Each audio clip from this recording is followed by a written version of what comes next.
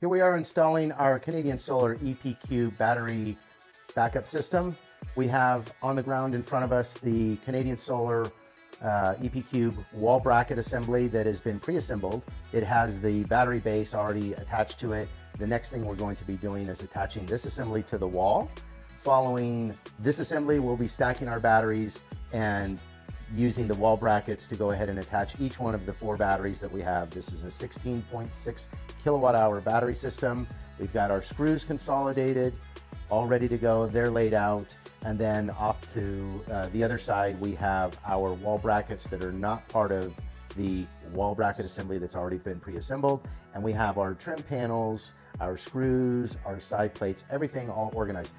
You'll notice that the batteries are facing us. You want to make sure that you minimize your body movements. So when you stack your batteries, go ahead and put them in a position where you're just going to lift them up and put them down right on the battery base or right on the previous battery. So make it easier for yourself. Give a little advanced thought into how you stack everything up. This is all perfectly laid out, ready to go. Let's start 1 foot off the ground.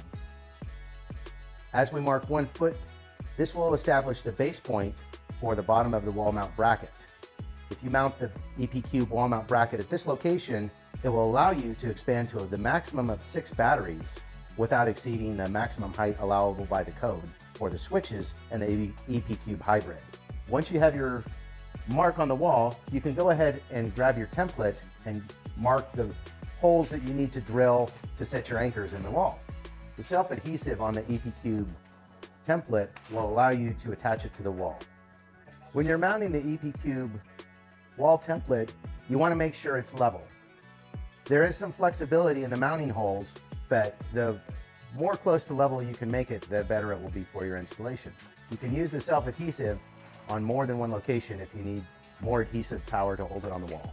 Once you're happy with the location of your template, you can move on to mount to indicate where the holes should be drilled for all of your bracket assemblies. With the 4 battery system, you start from the bottom and mount each battery at the holes located. When you get to the 4th battery on the top, you also have to mount the hybrid.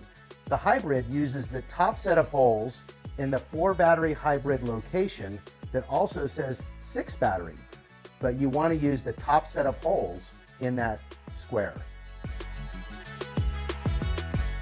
Once all your holes are drilled, you can go ahead and mount your wall mount bracket. You've already assembled your base to it. You can hang it from the top set of holes, and if you can access, you can leave the wall mount bracket on the base on the wall mount bracket while you mount the lower holes. You may need to remove the base temporarily to go ahead and install the bottom holes.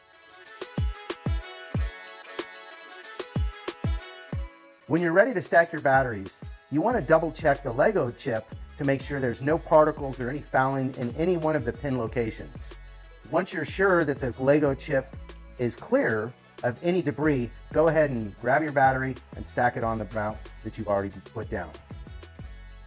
As you stack your batteries, align the left side first. Lower the right side slowly as it inserts into the electrical connection. Go ahead and secure the side bracket plates. As you're mounting the bracket assemblies, you want to use hand tools so you avoid galling with the stainless steel fasteners. If you use power tools, be extremely careful and run them at their slowest speed to avoid galling and making the fasteners unusable. As you stack your batteries, level each module to ensure the entire stack is level, secure, and flat.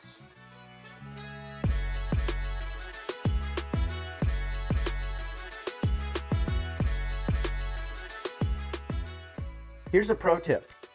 If you're mounting on a surface that doesn't require drilling and you don't want to use the template, you can easily flip the wall brackets upside down and you can stack the batteries and screw the bracket into the wall after the battery is stacked on its base or battery below it.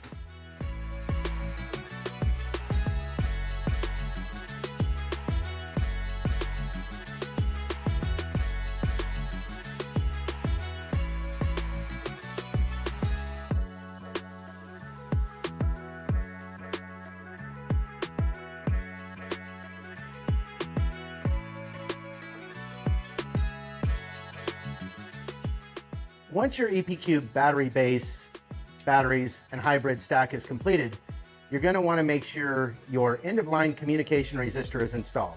The resistor may be previously installed within the area indicated, or it may come in a silver bag like this one. If it comes in the silver bag, remove the resistor, install it in the appropriate terminals. Your end-of-line jumper resistor will go between the CAN L and CAN H position, opposite where your communication terminal, your communication cable is terminated.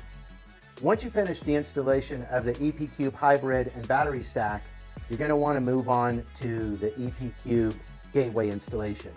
Note that we left the sides off the EP Cube battery stack for commissioning.